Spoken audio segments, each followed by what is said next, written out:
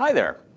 We've been using sources to provide voltage to our circuits in a number of earlier projects, but it's probably time to get a little bit more detailed about what we mean by a source and how they work.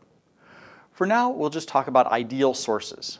As you might suspect, any real source, like a battery, won't be ideal. However, in many cases, we can model our real-world source as if it's ideal, or at least to an acceptable level of accuracy. Later on, we'll talk about some non-ideal source models. Sources are devices which provide energy or power to a circuit.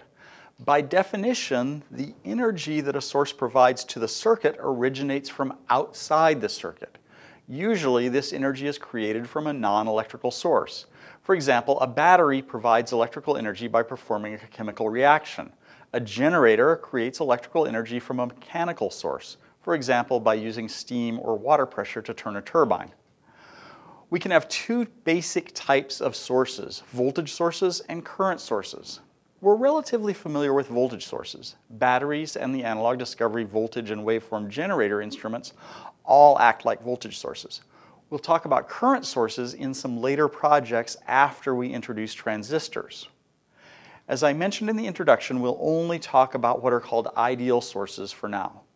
Ideal voltage sources are usually indicated on circuit schematics by these symbols. The symbol to the left is slightly more general than the one to the right. The symbol on the right indicates a battery and is only used to represent constant voltages. The symbol on the left can be used to represent either constant or time-varying voltages. In both cases, the polarity of the source is indicated on the sketch, and the value of the voltage, either a constant or a function of time, is indicated next to the symbol. Ideal voltage sources provide the specified voltage regardless of anything else. For an ideal source, this is true no matter how much current is being provided by the source. The amount of current provided by an ideal voltage source is completely determined by the circuit the source is connected to. A side effect of this is that it's theoretically possible for an ideal source to provide infinite power, as we'll see later. Ideal current sources are represented on circuit schematics by this symbol. The direction of the current and the value of the current, either a constant or a function of time, are shown on the diagram. Ideal current sources provide the specified current regardless of anything else.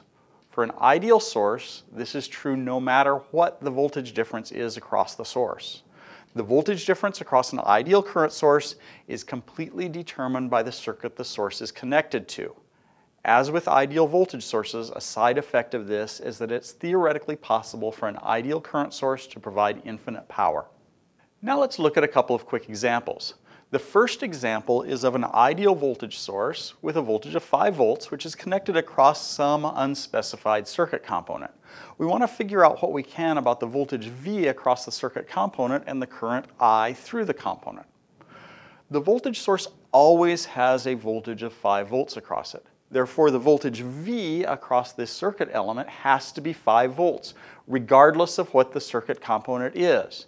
However, we don't know anything about the current I delivered by the source since we don't know anything about the circuit component we've connected to the source. Our second example is an ideal current source, also connected to some unspecified circuit component. Since the current source always delivers 2 amps, we know that the current I through the component is 2 amps. However, we don't know anything about the voltage across the circuit component. The voltage across the source is set entirely by the component it's connected to, and we don't know anything about the circuit element itself.